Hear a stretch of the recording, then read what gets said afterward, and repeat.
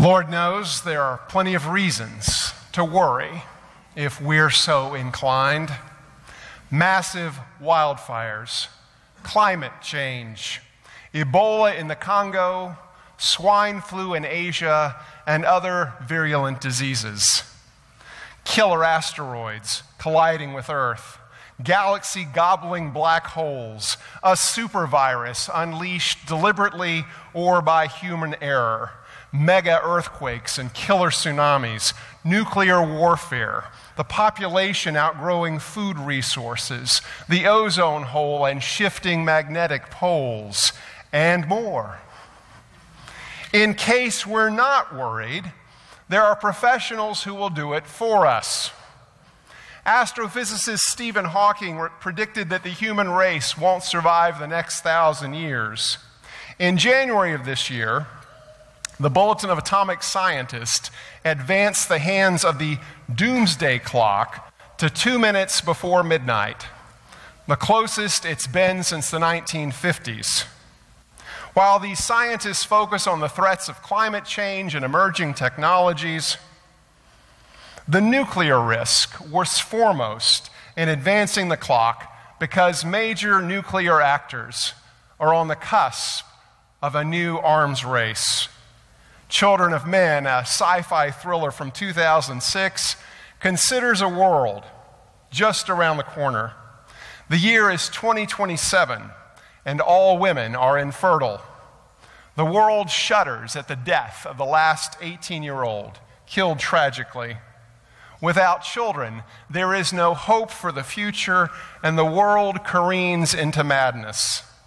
The human race can see its own approaching end as a species, and that vision has caused the present world's spiraling descent into chaos and anarchy.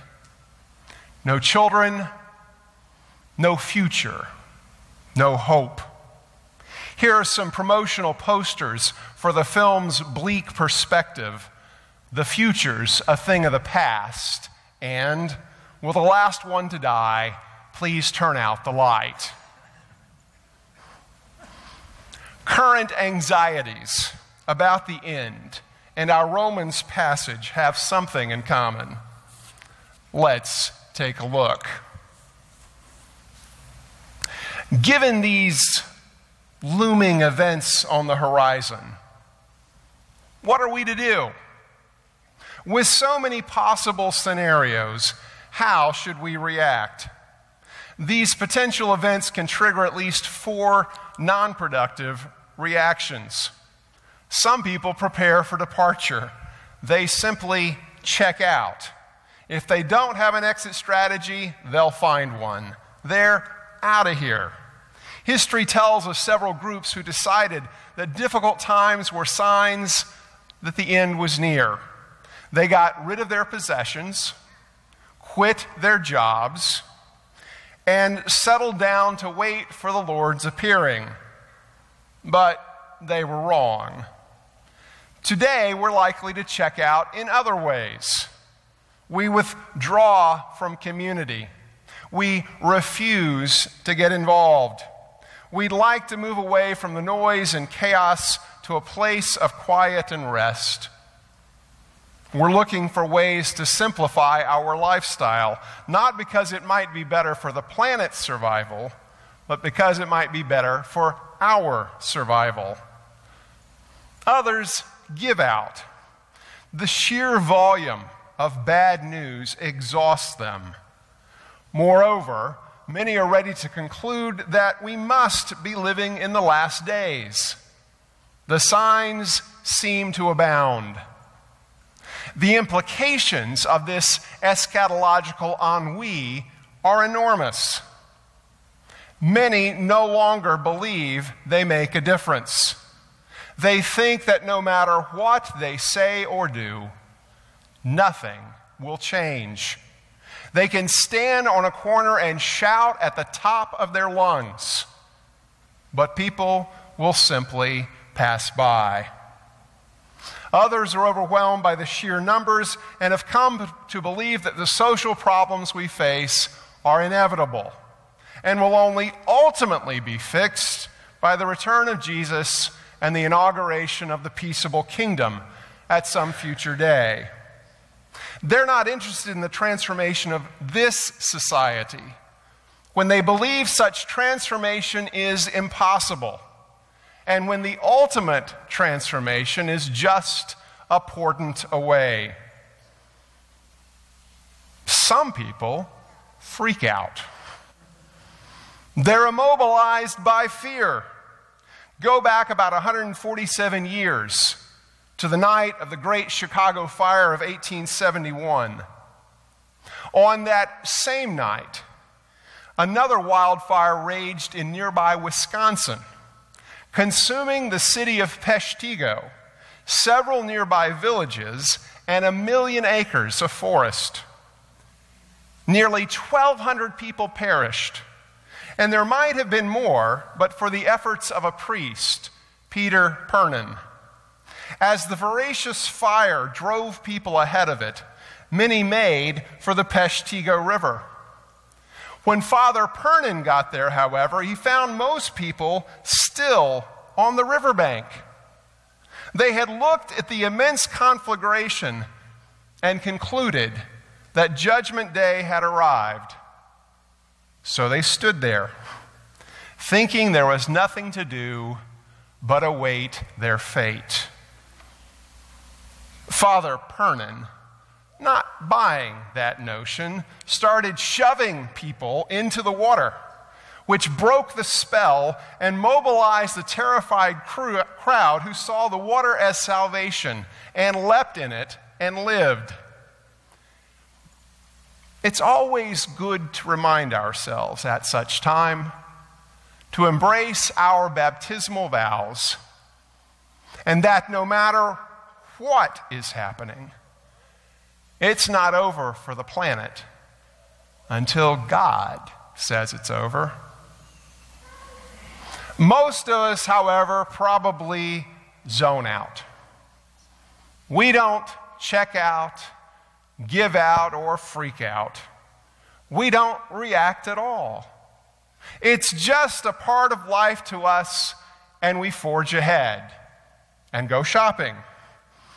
After all, only 29 days left to get your Christmas shopping done. Because, truth be told, these catastrophic possibilities don't really concern us.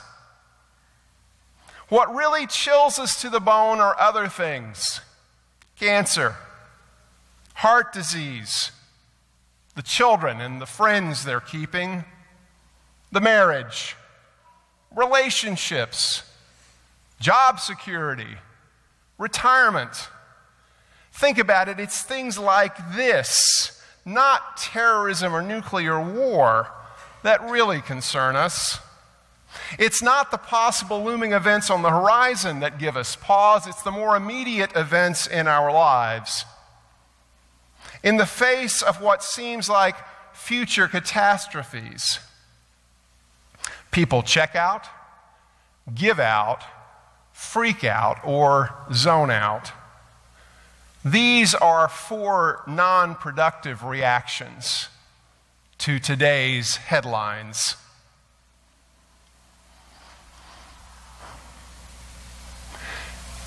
Maybe there's another way to think about time itself. Rather than a doomsday clock, some engineers are creating what they call the millennium clock, or clock of the long now. Instead of the short attention span of our times, this clock seeks to measure deep time. Now, for many people, means the time frame of yesterday, today, and tomorrow, or shorter, while nowadays is about 30 years.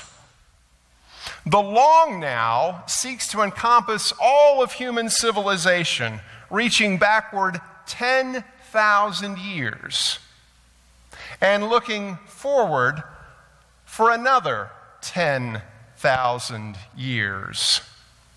It's a mechanical clock powered by seasonal temperature changes that ticks once a year, bongs once a century and has a precision equal to 1 day in 20,000 years.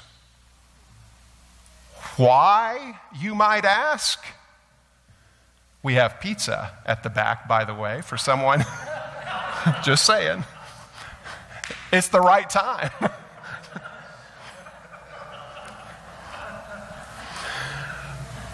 Why would we have such a clock, you might ask? We don't have to ask about pizza. We know why pizza, right?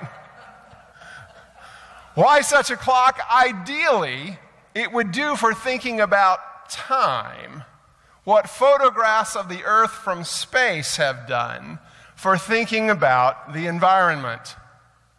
Such icons reframe the way people think, so that rather than being prisoners of the present, imprisoned by the immediate, we might be freed to think about the future in new ways, and that such thinking would positively impact our current world.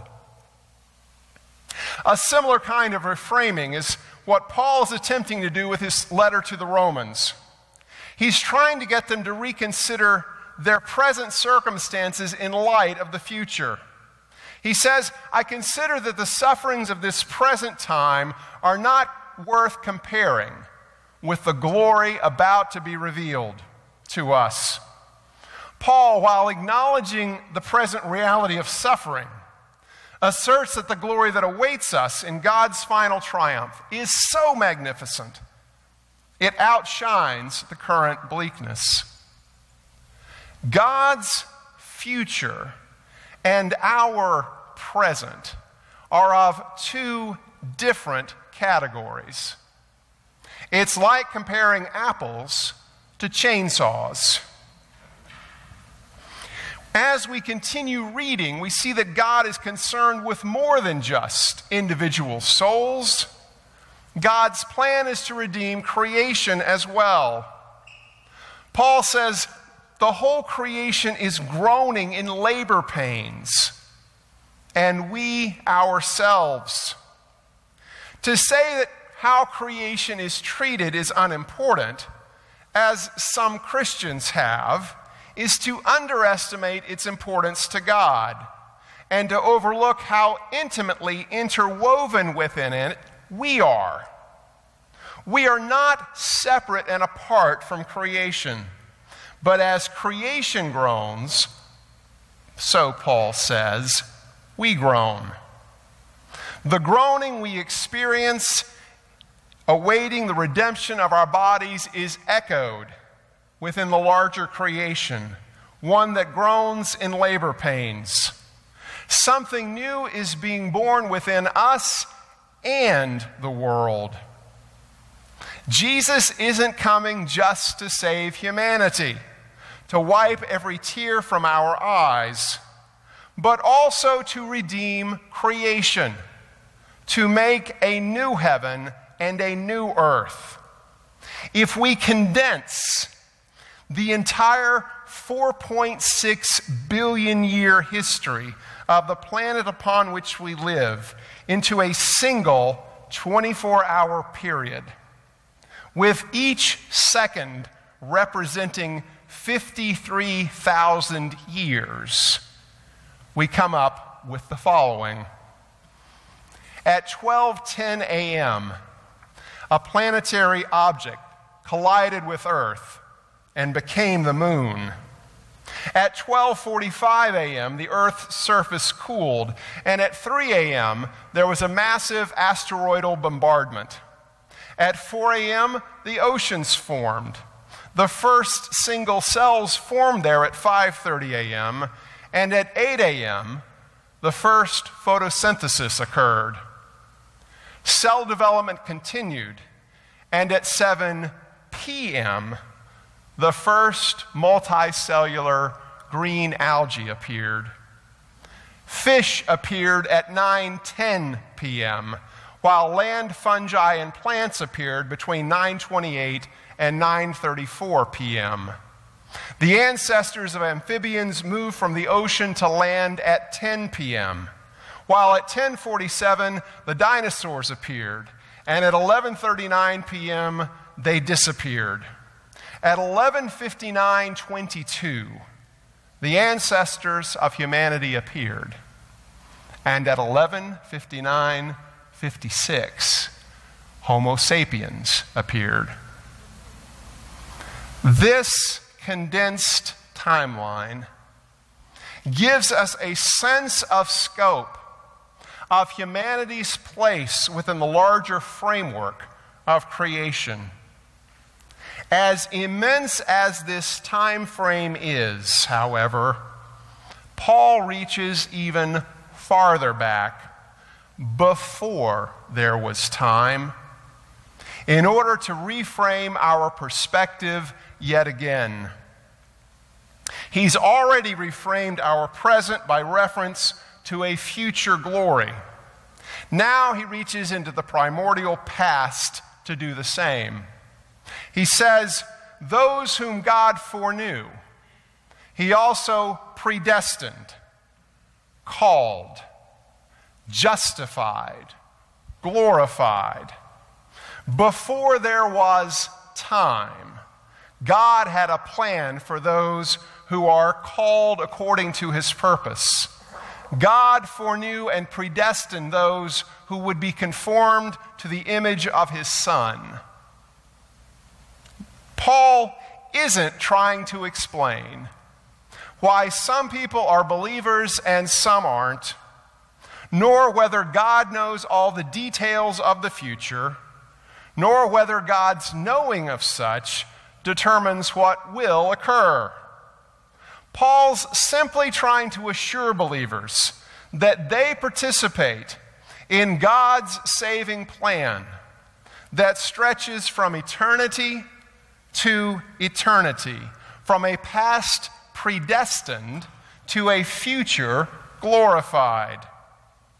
In waiting for the end, we need to be reminded of how long it was before our beginning, and to consider where we'll be in 10,000 years. Both a long look backward and a far look forward are necessary for us to learn how to wait until the end.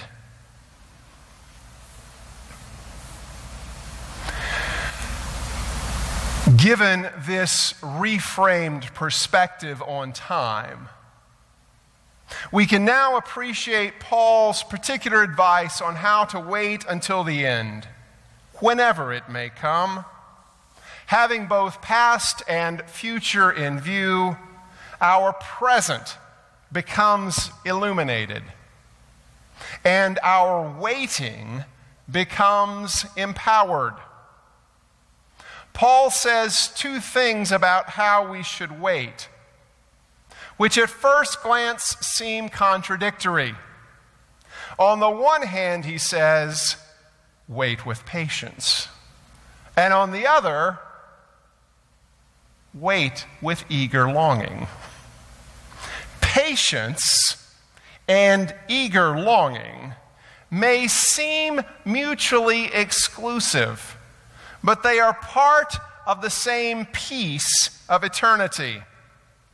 We wait with patience in the present because God foreknew and predestined us from the primordial past.